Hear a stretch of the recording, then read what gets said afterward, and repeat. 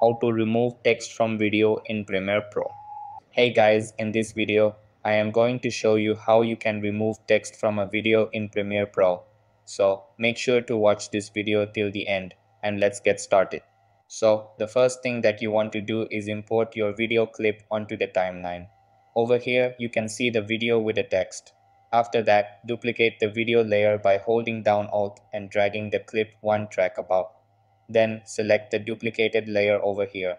Next, go to Effects Control and select the free Draw Bezier tool. Over here, draw a rectangle wide enough to cover the text. Then adjust the Y value or X value of your mask to ensure the text is completely covered. Over here, you can see the text is now hidden.